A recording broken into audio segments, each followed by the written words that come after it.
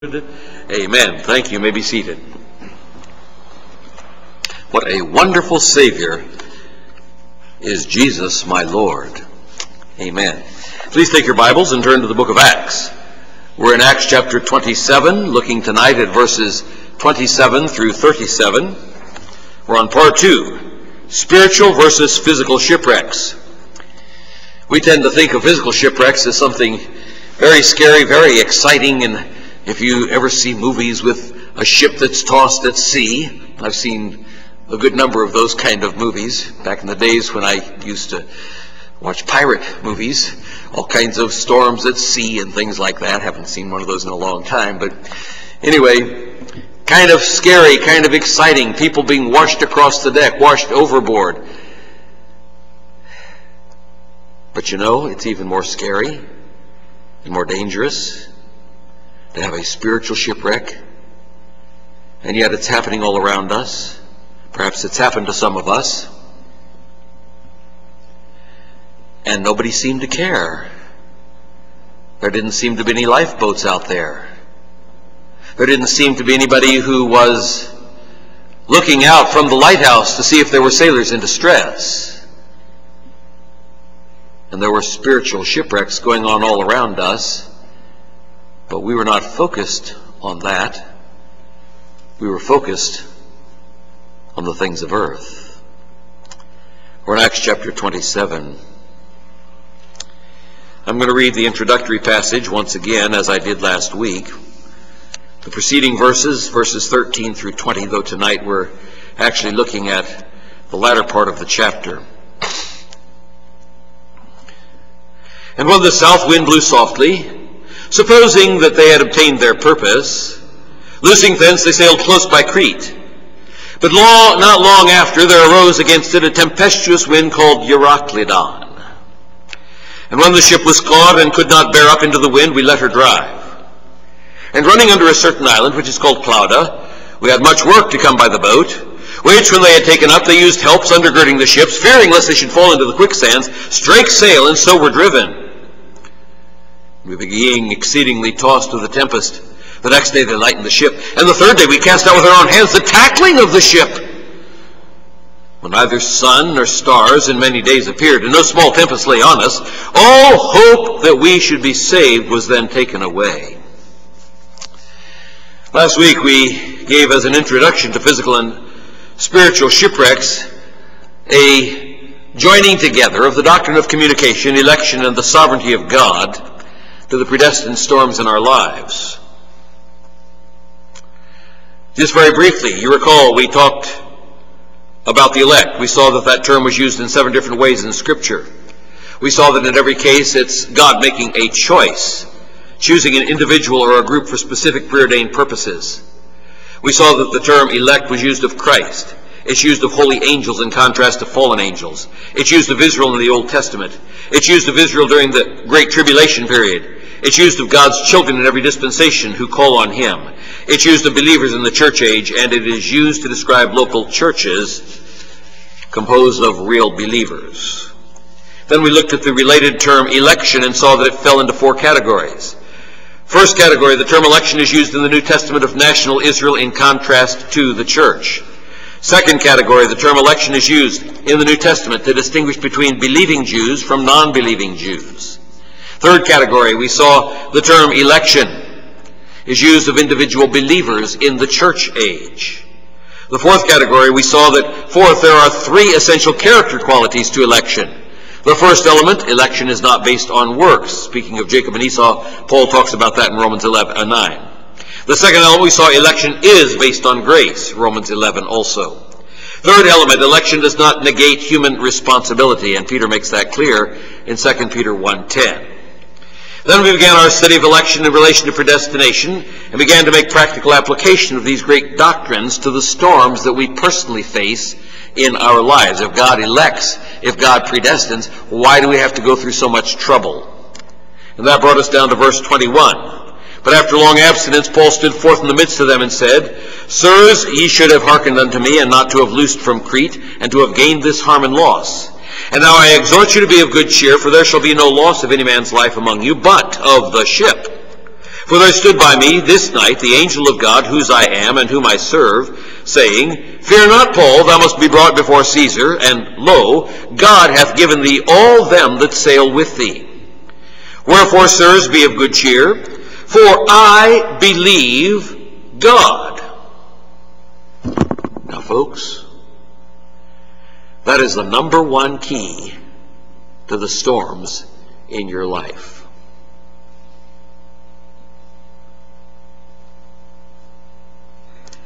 I believe God. Don't believe the voice of the storm. Don't believe the voice of the world. Don't believe the voice of the flesh, which is rebelling against the storm. Don't believe the devil, who wants you to doubt God. Don't believe the demons, who are prodding you on to run the other direction. I believe God. Whatever storm you're facing right now, that's the bottom line. That's the bottom line. Don't see many taking notes. Write it down. The bottom line to the predestined storms in our lives is, I believe God. That's a powerful statement, and it tells us something about not only Paul, but it tells us something about God.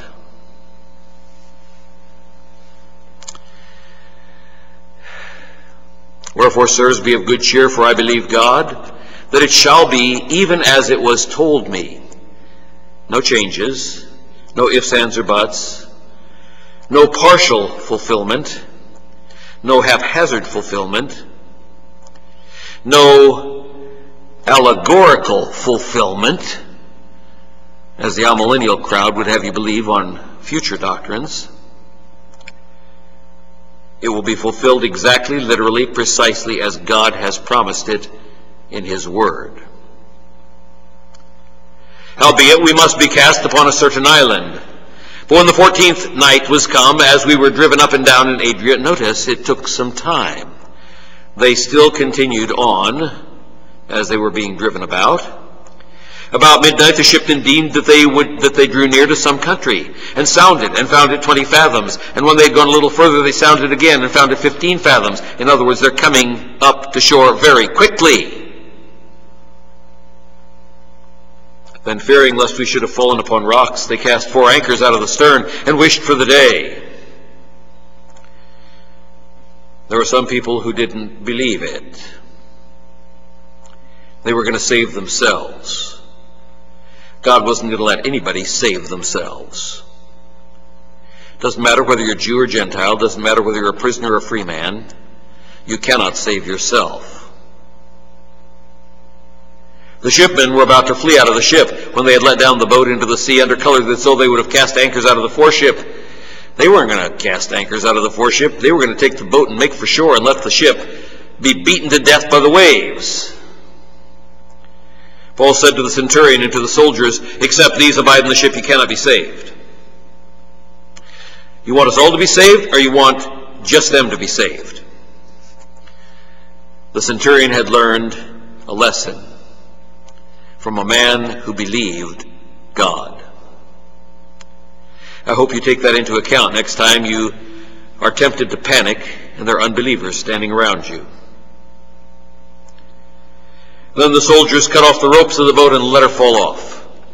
And while the day was coming on, Paul besought them all to take meat, saying, This day is the 14th day that you've tarried and continued fasting, having taken nothing. Wherefore I pray you to take some meat, for this is for your health, for there shall not an hair fall from the head of any of you. And when he had thus spoken, he took bread and gave thanks to God in the presence of them all. And when he had broken it, he began to eat. Then were they all of good cheer, and they also took some meat. And we were in all the ship 260 souls. Luke was there. This is a first-hand narrative. This is not embellished by someone who passed it to someone who passed it to someone who passed it to someone. What we saw last week was that God predestined the 276 people would live through the storm, no doubt the storm of the century, and then would be cast on a certain island, which God had foreordained a specific island, because he wanted Paul to go there, because he wanted Paul to preach there, because he wanted Paul to heal the father of a very important man on that island, so that suddenly they would have free reign of the entire island for the entire winter, so that Paul could plant a church there. You never know what God's going to do when he brings you through a storm of life, so that he might do his mighty work through you. The experiences of the storms of life are designed to refine you and me into the men and women of God that God wants us to be. How are we responding to the storms that have come to our lives? Are we allowing Christ to transform us by the Spirit of God through those things that we face in this world, so that we look above the world and we look to Christ, so that others will see him through us? Folks, these are some of the most important lessons in the book of Acts. I hope you're getting them. Although the carnal mind does not like the doctrine of predestination, predestination means that God predetermines our ultimate, final destination and the destination of all morally accountable creatures. That's the angels in advance. He predetermines the outcome solely with two things in mind. Number one, his glory, and number two, the ultimate best of his elect. Predestination relates to the elect and their best good. It also relates to some other things, as we've seen. We learn that predestination is an expression of the sovereign will of God, not the will of man. Now, last week I broke it down for you into 10 different categories so that you could understand it more easily. There were 10 categories. The first 3 we saw related to salvation, to make us fully aware that salvation is a work of God and not a work of man. Category 1 was salvation, part 1, being made children of God by adoption. And I explained that that means we're full heirs with Christ by legal adoption, so that we're personally recognized by the Father as sons and rightful heirs. Second, category 2, salvation part 2. That was being made children of God through sanctification. God sets us apart in such a way that we will not die before the regenerating work of the Holy Spirit takes place at the precise moment that God himself causes us to have faith. That's very important. We've been chosen to salvation through sanctification of the Spirit and belief of the truth. 2 Thessalonians 2:13. Category number 3, salvation part 3, being made children of God by faith. So made children of God by adoption, being made children of God by sanctification, the setting apart in eternity past prior to our actual trusting Christ. And 3, salvation, being made children of God by faith. Because God gives faith to the elect. It's not something you work up inside yourself. God gives faith to the elect as a sovereign gift. You all know Ephesians 2:8 and 9. We didn't look at that last week, but let me just recall it for you. For by grace are you saved through faith, and that not of yourselves, it is the gift of God, not of works, lest any man should boast. When he speaks of faith, the nearest antecedent to that, in both Greek and in English, the nearest antecedent to faith is gift. Gift and faith go together. It, that is faith, is the gift of God, not of works, lest any man should boast. And we saw that very specifically stated by the Apostle Paul in Acts 13:48. And when the Gentiles heard this, they were glad and glorified the word of the Lord, and as many as were ordained to eternal life believed. The ones that didn't believe were not ordained to eternal life. If somebody does not believe and does not believe and does not believe and does not believe and dies, they are accountable. We've already seen that. But it also means that they were not ordained to eternal life. That is certainly a doctrine that is hated not only by Arminians, but certainly by those who are not ordained to eternal life. We don't understand it. Some people say it's not fair. But frankly, what's not fair is that God should choose any of us. If we got what we deserved, we would all end in hell. God is not obligated to me. God is not obligated to you to do anything for us. God is not obligated, certainly, to give us eternal life when we were dead in our trespasses and sins, when we were in vile rebellion against God, when we were wicked and evil in our hearts, when we wanted nothing to do with God. He was not obligated to save us, to give us faith, to transform us by the Spirit of God, to bring us from the kingdom of darkness to the kingdom of life. God was under no obligation to any of us. If you think he was under obligation, you don't understand grace. If you think that he should have done it anyway, you don't understand mercy. Grace is extended to those who are guilty. Mercy is extended to those who are miserable because of their sin. Then we look at category 4. We are predestined to an eternal inheritance. It's at that point, and this is new, what the things that I'm adding in between here. Now we move to predestination and things that God graciously adds to our secure salvation. After the first three categories, which deal with salvation, category 4 begins to deal with things that God adds to us following our secure salvation, in whom we've attained an inheritance, being predestinated according to the purpose of him who works all things after the counsel of his own will. And the next thing that God gives to us, category 5, predestined to have and to exercise specific spiritual gifts. So we've talked about what God did in eternity past, and the things that brought us to time present. Eternity past, God chose us, and then as we move forward in the time sequence, he set us apart by the Spirit of God to make sure we didn't die before we got saved, and then he gave us faith at the moment of regeneration. And then we saw that God has given us an inheritance in the heavenly places. An inheritance is not something you work for. An inheritance is given to you because the Father chooses to give it to you. He's not required to give it to you.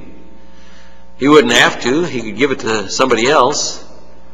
He might give one share to one child and a different kind of share to a different child. He might have a child who loves the water, and so he gives him his Chris Craft cruise boat, that little yacht out there. Another kid may be terrified of the water, but he loves to climb mountains, so he gives him all of his mountain gear. Another kid just likes to stay home and milk cows, so he gives him the farm. God isn't required to give us all precisely the same things. He's made each one of us different. But we all have an inheritance that's incorruptible, eternal in the heavens. But he gives us for present time, for the exercise of our ministry in the body of Christ and as a testimony to the world, specific spiritual gifts. That deals with our current special responsibilities in time present right now. We saw category 6, predestinated for a special offering up to God. That deals with the sacrifice of first fruits. We only went through that very briefly last week. I'm going to give you some more information on that tonight, so this is new material you're about to get.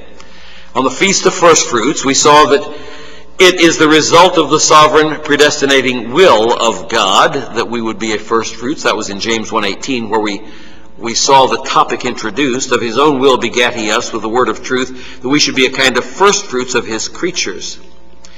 Now, this is new material. I want to divide the New Testament use of the word first fruits and add some explanations to the verses that we just zipped through last week. All new material, if you're taking notes, I hope you are. I'm going to divide the New Testament references to first fruits into 5 divisions. 5 divisions of first fruits. First division.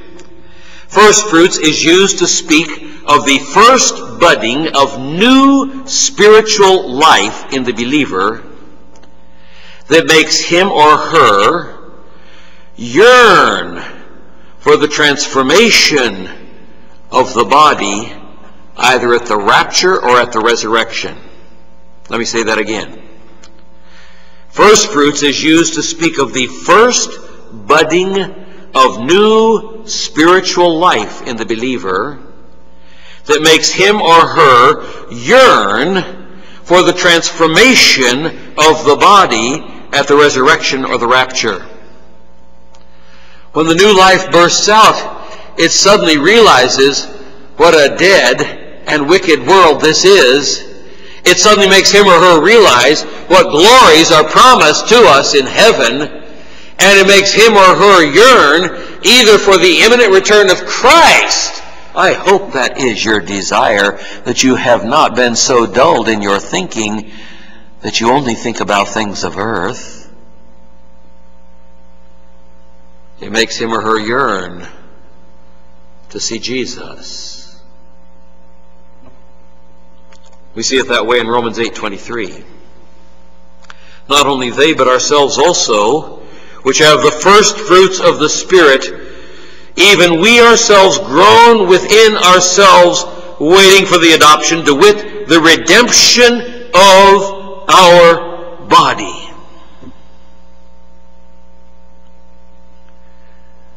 You begin to groan, you begin to yearn. This body has got an old sin nature. Oh, how Paul hated that. The things he wanted to do, he couldn't do. The things he didn't want to do, he did them. He yearned to see Christ. He didn't know how it was going to happen, but he knew it was going to happen. That's in Romans chapter 8. The passage in Romans 8, 9, 10, and 11 that deal with predestination. He didn't want to take his own life, but he wanted to serve Christ in this life. But while that was going on, oh, how he yearned to see Jesus, how he prayed for the rapture. But he knew that there were still those who were lost. They're elect. They'll be saved, Paul. Don't worry about it. Paul understood election better than you do and better than I do. And yet look at how he preached Christ, what he suffered so that others might hear. Never use election and predestination as an excuse for being slothful in your testimony and witness. Paul's the one who taught you everything you know about predestination. Not this preacher. If you've read your Bibles, it's Paul who articulates and refines and defines and gives to us revelation from God concerning this very central doctrine of the faith. And yet that certainly didn't lull him into sleep. You look at the things he suffered. Read 2 Corinthians chapter 11. Including this shipwreck here. He mentions it. Except he talks about two other shipwrecks too.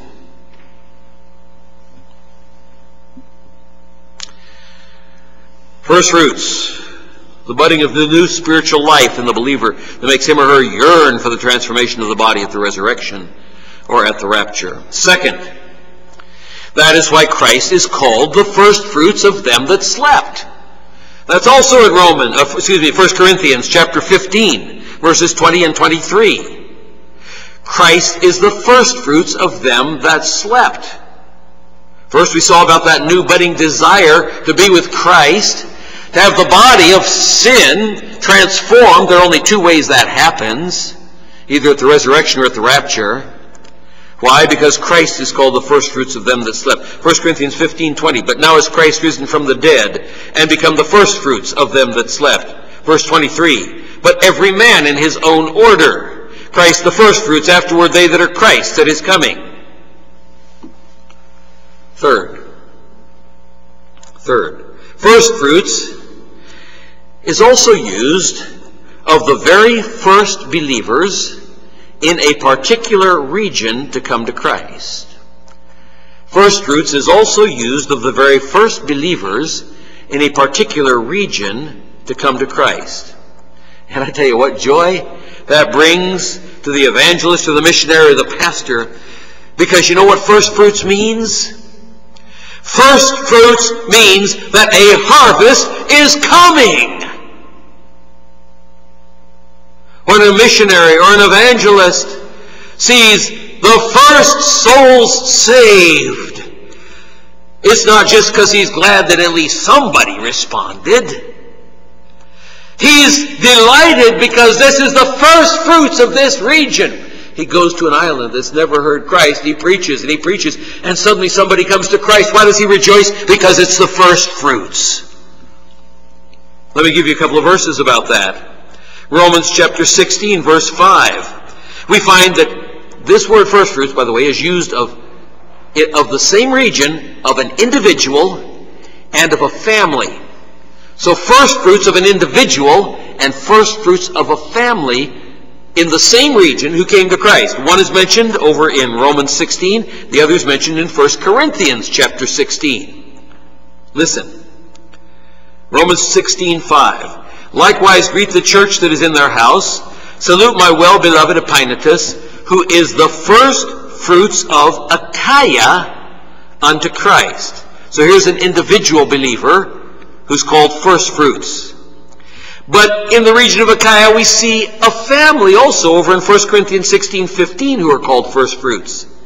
I beseech you, brethren, you know the house of Stephanas, that it is the first fruits of Achaia, and that they have addicted themselves to the ministry of the saints.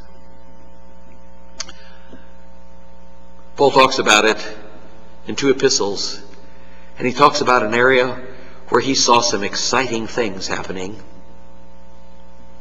The very first individual to come to Christ. The very first family to come to Christ. And the first individual called well-beloved had a very special impact on the Apostle Paul. The very first family. Oh, what an incredible first fruits, because they have addicted. You know what an addict is. You know what a cocaine addict is. You know what a heroin addict is. You know what a marijuana addict is. You know what a drug addict is. It's somebody who cannot do without the drug.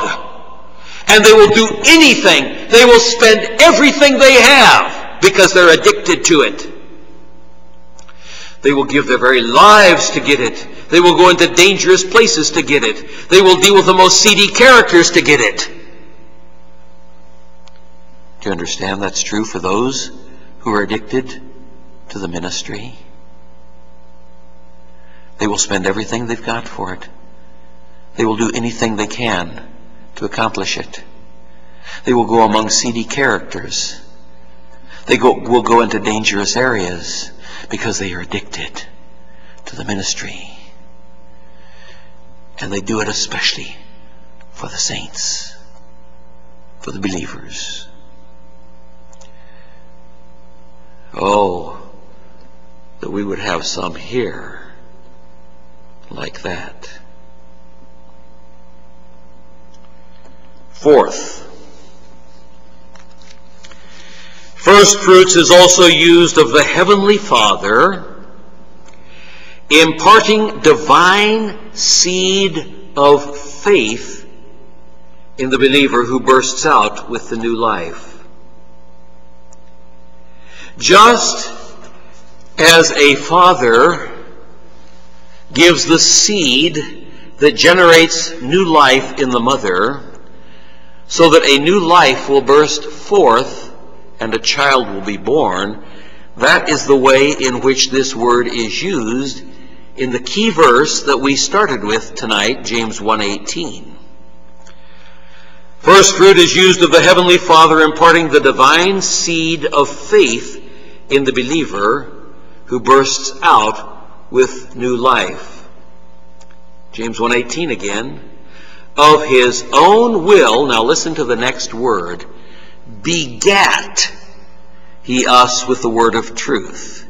He implanted the seed of the word that brought forth the life. I know you've read through those very dull, or I hope you have, because they're not that dull, Genealogies of the Old Testament. Some time ago I was preaching through the genealogies, and I talked about the genealogies of Jesus. So-and-so begat so-and-so, begat so-and-so, who begat so-and-so, who begat so-and-so, who begat so-and-so. And you go, oh no, what do we do? And then we began to look at the names, and then we began to look at the connections, and then we began to see how God was working all of human history together to that one precise moment in time where the Lord Jesus Christ was brought into the world without a man, through the virgin birth. And yet Mary, his biological mother, and Joseph, his legal father, though not his physical father, both tracked back to David, so that he was the rightful heir to the throne.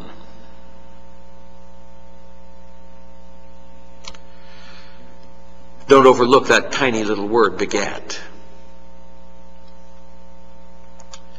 He begat us, and certainly by his grace, that we should be a kind of first fruits of his creatures. Fifth, number 5. It is also used of those who are morally pure in the book of Revelation. Those who have burst forth with new life that has not been defiled. First fruits is used of those who are morally pure in the book of Revelation. Those who have burst forth with new life that has not been defiled. Revelation 14:4. These are they which were not defiled with women, for they are virgins. These are they which follow the Lamb whithersoever he goeth. These were redeemed from among men, being the first fruits unto God and to the Lamb. The first fruits, a very special group that deals with 144,000, 12,000 male Jews.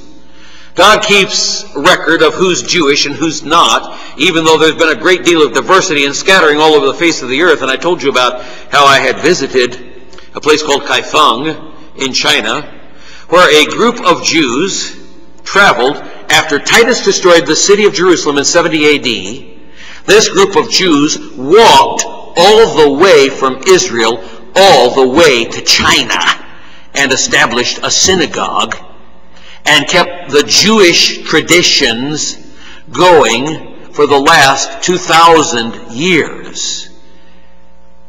And I think I've mentioned to you at some time in one of my messages that just about a week and a half ago, I read a New York Times article that said the Chinese government has come down on all the non-approved religions, and since Judaism is not an approved religion in China, they've gone in and destroyed all the traces of the synagogue, including the ancient well that dates back to the time of those original Jews who came to China. And they've begun to persecute them and not let them meet together, although some, in the article, it's a quite extended article, are meeting secretly, just like Christians in the early church, and they don't meet openly. But the reporter who was writing the article talked about how he was able to find at least one or two of them and talk to them about what was going on. You don't see that kind of thing normally reported. Look it up, New York Times, Kaifeng Synagogue, K-A-I-F-E-N-G. Will break your heart.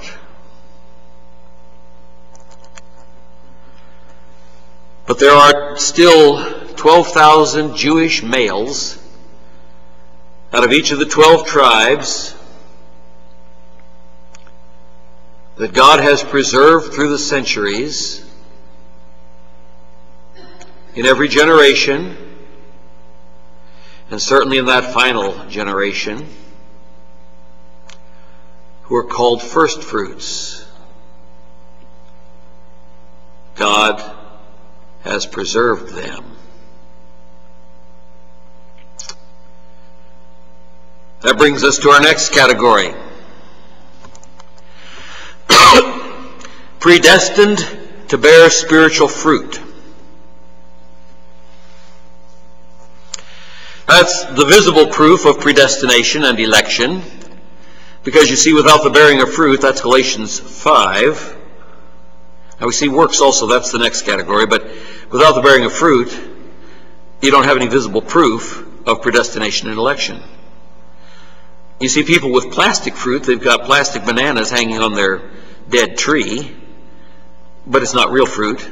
The fruit of the Spirit is love. That's where it starts. Love is defined for us in 1 Corinthians 15. If you say you have love and it doesn't match 1 Corinthians 15, it's counterfeit. Excuse me, 1 Corinthians 13. 15 is the resurrection. If you say that you have love and it doesn't match 1 Corinthians 13, it's the plastic banana on the dead tree. The fruit of the Spirit is love, joy. Joy is always seen in the darkest hours. Every place it shows up in Scripture, it's sent against a very black background. What are we talking about here? The storms of life. Peace.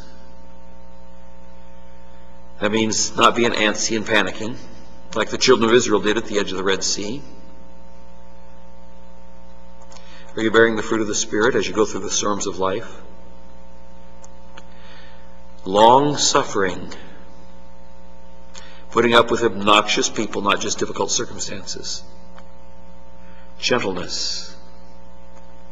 Goodness. Faith. Meekness. Temperance.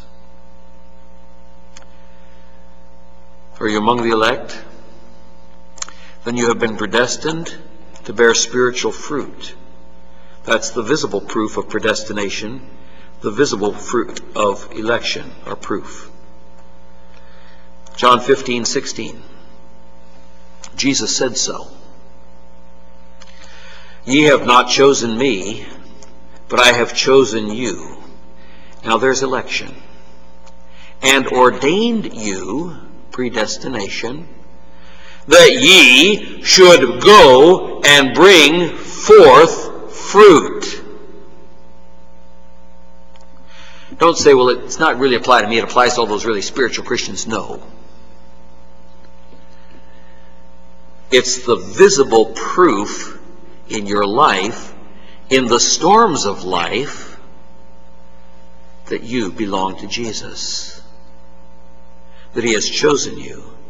You have not chosen me, but I have chosen you and ordained you that ye should go and bring forth fruit. Love, joy, peace, long-suffering, gentleness, goodness, faith, meekness, temperance. All ninefold fruit of the Spirit are mentioned in John chapters 14, 15, and 16. Paul didn't make that list up. Jesus lists every one of them, although not all defined for us. Paul gives them to us in a bundle all together. But every one is discussed in John 14, 15, and 16. When I first saw that, it was after I'd worked all night at the radio station at Dallas Seminary. And I came pedaling back, and it was after midnight. And I always tried to have some devotional time before I went to sleep, because I knew I'd have to get up at 7 o'clock and go to classes. And I was reading John chapter 14 and 15 and 16, and I began to realize suddenly, wait a minute.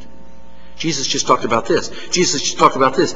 Love, joy, always over. Peace is over here.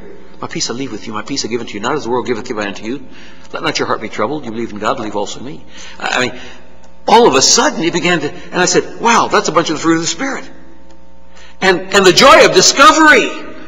I mean, I didn't read this in some book somewhere. It was from studying the Scripture. And I thought, man, if we got those fruit of the Spirit, I wonder if Jesus talked about these other ones. And then I began to look for them in that passage, and I found them. Jesus said it. You have not chosen me, but I've chosen you and ordained you that ye should go and bring forth fruit, and that your fruit should remain. that whatsoever ye shall ask the Father in my name, he may give it you. If you're not in fruit-bearing mode, you're not going to get answers to your prayer requests that are yes answers. That brought us to category 8, which ties in directly with category 7. Not only are we predestined to bear fruit, but we are predestined to manifest specific good works to the glory of God. Remember, those are works that meet those tests. It's got to be done in the power of the Holy Spirit. It's got to be done in obedience to the Word of God. It's got to be done to the glory of God. If you lack any of those things, it is not a good work, because God is the one who defines what good works are. If you do it in the power of the flesh and not the power of the Spirit, even though it appears good on the outside to everybody else around you, if you're doing it in the flesh, it's not a good work. If you are doing something that seems to be a good work, but it's in disobedience to the Word of God, it is not a good work. If you are doing something for your own personal aggrandizement, for your own personal popularity, and not to the glory of God, it is not a good work. It's been ordained. If you're not showing good works in your life, it's one of the proofs that you are not among God's elect. Because Ephesians 2:10 says, "For we are his workmanship, created in Christ Jesus unto good works, which God hath before ordained that we should walk in them."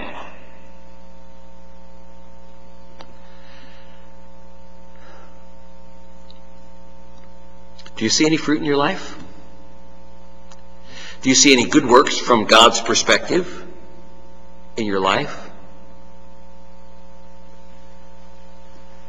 If you don't, you better examine yourself, as Paul says, that ye be in the faith, lest ye be reprobate.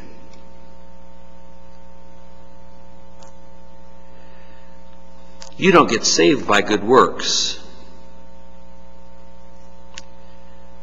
If you believe that, you've believed a lie, and you're definitely not saved.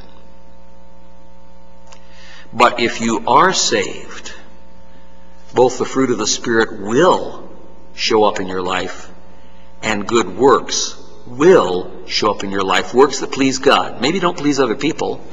Like you're out there witnessing on the street and you tell a sodomite that he's lost and headed for hell, and he needs to trust Jesus, not only to save him, but to change his life. That's what Paul talks about over in Romans and over in 1 Corinthians. Such were some of you, but now you're washed, now you're cleansed. People won't like that. But you're telling them the truth.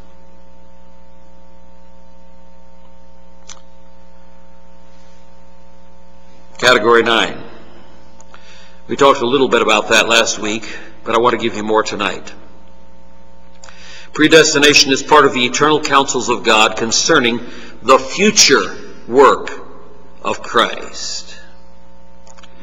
Now, I didn't go into this last week, but that is the principal theme of John chapter 5, beginning in verse 20. The eternal counsels of God concerning the future work of Christ.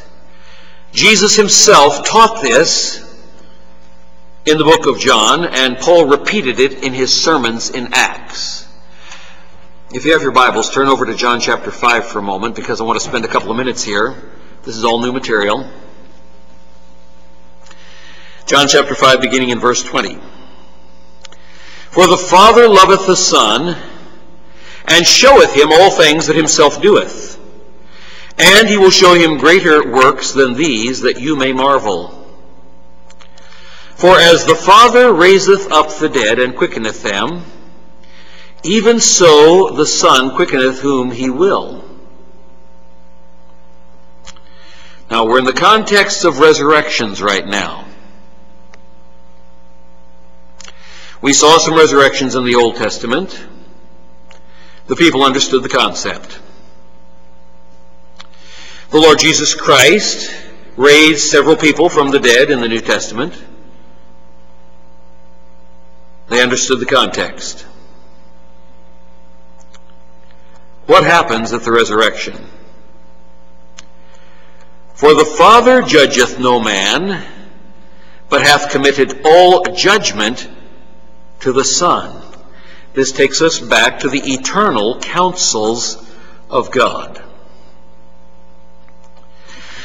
There's a purpose for it. It's given to us in the very next verse, that all men should honor the Son, even as they honor the Father.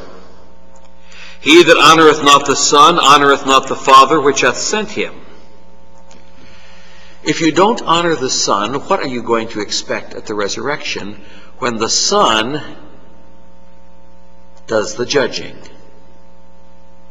People talk about believing in God, but they don't really believe in Jesus.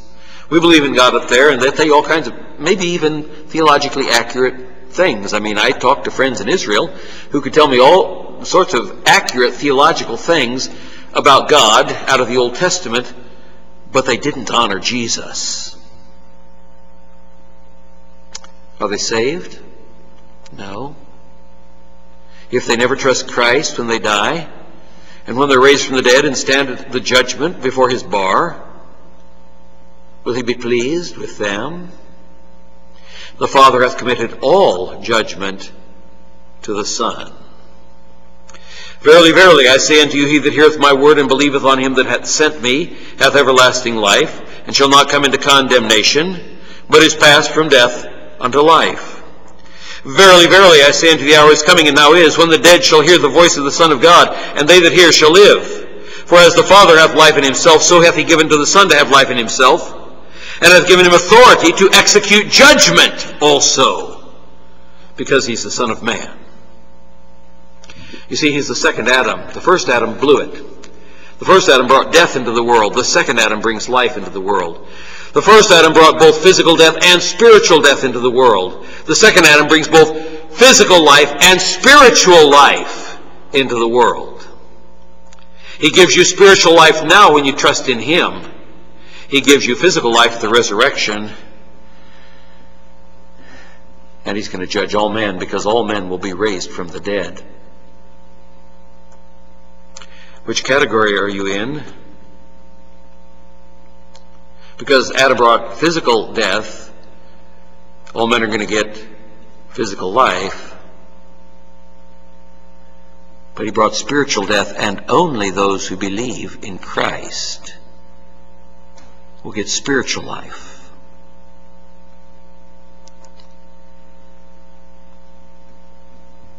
And he hath given authority to him to execute judgment also, because he is the Son of Man. Marvel not at this, for the hour is coming in the which all that are in the grave shall hear his voice, and shall come forth, they that have done good unto the resurrection of life, and they that have done evil unto the resurrection of damnation.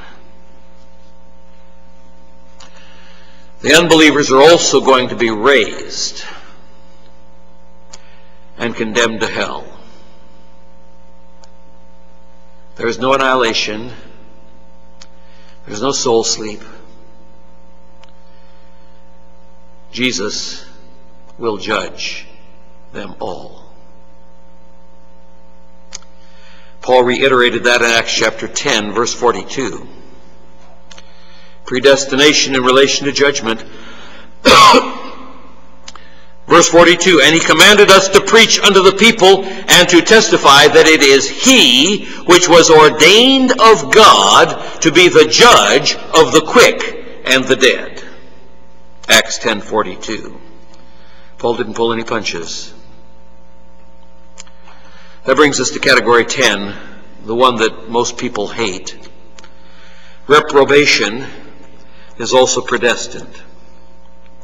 Reprobation is also predestined. For there are certain men, Jude 1:4, there are certain men crept in unawares who were before of old ordained to this condemnation, turning the grace of God into lasciviousness and denying the only Lord God and our Lord Jesus Christ. 2 Peter warns about them. 1 Peter warns about them. Jesus talked about the tares among the wheat. We find the Apostle Paul talking about the apostates. They are there. Satan himself appears as an angel of light. Therefore it is no great marvel if his ministers appear as ministers of light. Reprobation is also predestined. I'd hoped to get a lot farther than this tonight. All I did was add some things to last week, but I want to talk about the different kinds of spiritual shipwreck that a man may have in the storms of life. There are 7 categories of those. It looks like I'm going to have to extend it for another week, but anyway, with those things in mind, we can be confident that the storms in our lives are designed by God to cause us to reach the specific destination that He's planned for us, because God always reaches His goal.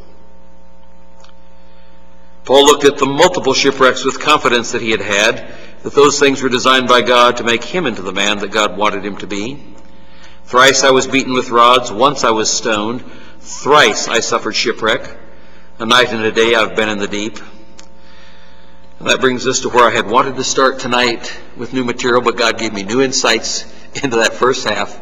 So we'll have to carry it for next week. The spiritual shipwreck being a different matter, holding faith and a good conscience, which some, having put away concerning faith, have made shipwreck.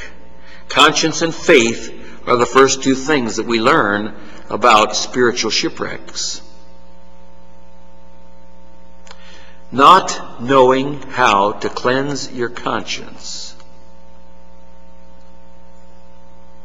Walking against faith, trying to walk by sight. It will always be the compass that guides you to the rocks.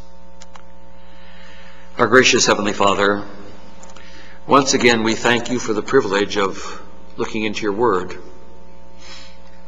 giving things that weren't actually planned for tonight, although you gave them at the last minute, because for some reason you wanted us to hear it. Wanted me to hear it, because you first gave it to me that I might apply it to myself, then to all of us together.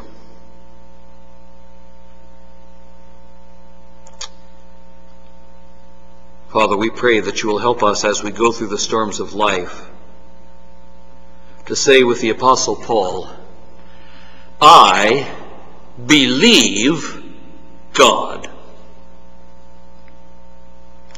We believe you because you've given us your word. Your word is the final authority. It is your word that is our compass and our guide and our stay, not the defiled conscience, not the attempt to walk by sight instead of walking by faith. It's your word. I believe God.